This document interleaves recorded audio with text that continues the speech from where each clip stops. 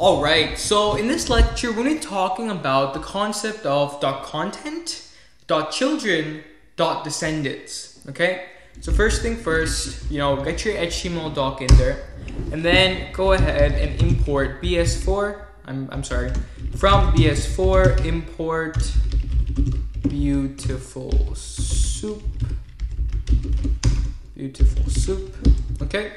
And then, you know what we have to do. Go ahead and say soup is equal to beautiful soup. And then we say over here, HTML doc, comma, HTML dot parser. Okay, cool. So we got our soup now, and you can take a look. We have our soup. So the first concept I want to talk about is the dot contents. And what the dot contents function does is it returns everything that's there inside of your tag. For example, I'm going to call this my head tag. Head tag is equal to soup.head. So if I print out my head tag, I'm going to get head title, the Dormouse story, /title /head.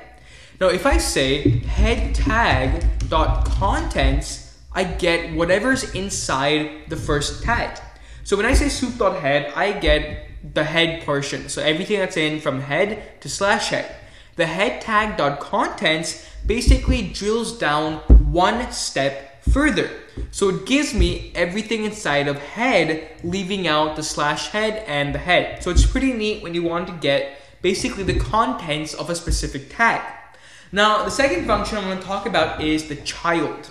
So what we can do is, for example, if I want to get every single object in my body, for example, I have this P over here, I have this next big P tag over here, and then I have this P tag over here. If I want to get each one separately, I use maybe the children's function. So what I can do is, first of all, let's go ahead and create one called body tag. Set this equal to soup.body. Okay, and then I can say for I in body tag, for I in bodies tag dot children, print I.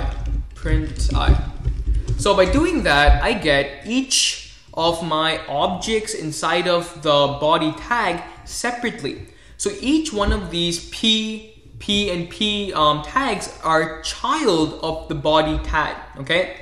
For example, if I had a simple, a body tag, and I had one paragraph, an anchor tag, and another paragraph, that would mean I have these three children inside of my body, okay? But right now, you're probably noticing, well, hey, there's also this B tag. There's also this href. There's this text over here. Why isn't it giving it out separately? So the reason for this is the child only goes down directly. Right now, this P tag is a direct child of my body tag. However, this B tag is part of the paragraph tag. It's not part of the body tag. That's why it's not being printed out separately. That's where the descendants come in, okay? So this is our third function, descendants. What descendants does is it goes through every single tag no matter what. So it's gonna give me the P tag, then the B tag, then the text, and it's gonna be pretty cool. So let's go ahead and bring this down. So for I in body underscore tag dot children, instead of children, change this to descendants, okay? If you enter, you get this. So like I said, we have our P over here, then we get the B, and then we get the text. So each individual piece of tag or each individual tag is now separate, okay? So instead of the child function in which it was direct, so from body, whichever tag was next inside of the body, that would be printed out. Descendants goes through every single tag. So again, pretty neat, right? Cool. So in this lecture, we covered quite a lot. We talked about the dot children, the dot contents, and the dot descendant. The dot contents returns you basically everything inside of the tag. No strings attached, nothing like that. Basically everything. The dot children returns you the direct tags. So if I have a body and I have maybe an image source, I have a P tag. Inside of the P tag, I have some text, and maybe I have an anchor tag. the dot children will return me each one of those tags, not the content inside of it. However, with the dot descendants, it returns me each one separately. So it goes to the p tag. It then notices, hey, there's also a tag inside of the b tag.